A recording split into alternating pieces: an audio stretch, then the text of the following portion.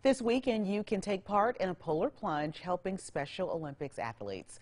Plunges are taking place all over the country, including 8 across our state.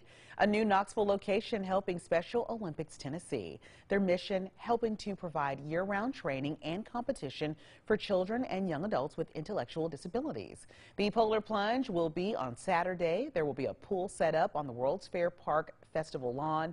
Registration opens at 10 that morning. The costume contest follows at 11. The plunge itself starts at 11:30. If you want to join, you have to raise $75 or $50 for students and children.